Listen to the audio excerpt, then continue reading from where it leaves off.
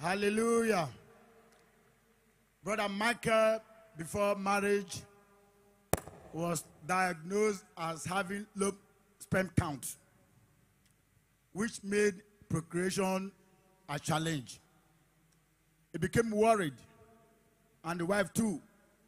And one of the nights, the wife had a dream, saw her mother in the Lord, who appeared before her and prayed with her and told her that her prayers was answered.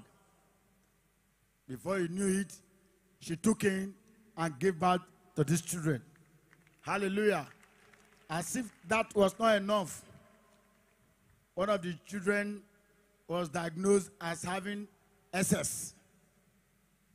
Became a problem to the family. She saw the servant of God in a dream who lifted the child and prayed for her. And specifically on the 14th of February, he also lifted her, just what you are seeing now, and prayed for her. The next day, they went for test, and it was diagnosed that SS has changed to AA. And she has come to say, Father, thank you. When we gave birth to her, she passed away. There was no pause.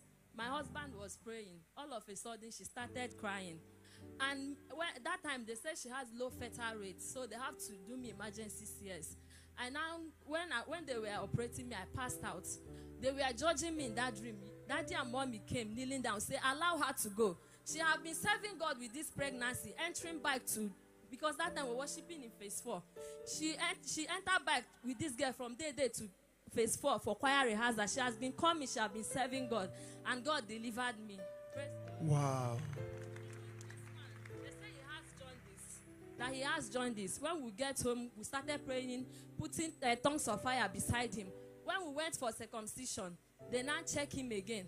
The doctor said, who said this child has jaundice? That he don't have any jaundice. We've come to that is how miracle children are. Today you are 3 years in marriage. But how did the child know me to run at me like this? Even in the dream, she will know you, Daddy.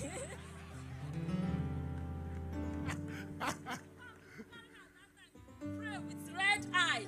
You will say, no, this can't happen. That is mommy in the dream. Yes, mommy will come. She will carry this baby because she's the one that brought my husband. She said, this is answer to your prayer. After April 2018, I said, God, I can't be the one to tell man that God said you are my husband. Go to him and speak to him. He said, he that findeth a wife.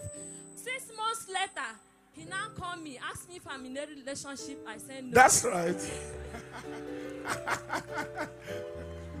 God revealed the man to her, and she said, Lord, I can't go and meet the man. That whether he's the one, he's the man that should come and meet the woman. And the man came 6 months later. Somebody here, and the question is, are you in any relationship so that I don't misfire? Give the Lord a shout of praise. But this is how low sperm count is. Twins. Right? Okay, sorry. This is the first and the second. This is how low sperm count is. No space at all. 2 children in 3 years. That is called rapidity of... I don't want to finish the balance. Give the Lord a big clap of hand. Hallelujah. Stand up on your feet. There are many prophecies here. 2 of them. 1. Everyone trusting God to be maritally settled. The Lord will cause it to happen by supernatural operation. The Lord will grant you encounters in the dream of the night that will show you the right person.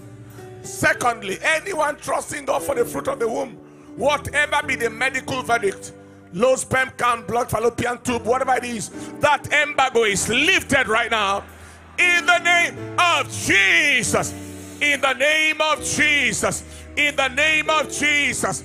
In the name of Jesus. And you proceed today. It's going to be a great day. It's going to be a very great day. Great news. Great news. Great news. Great news. Great news. Great news. In Jesus' precious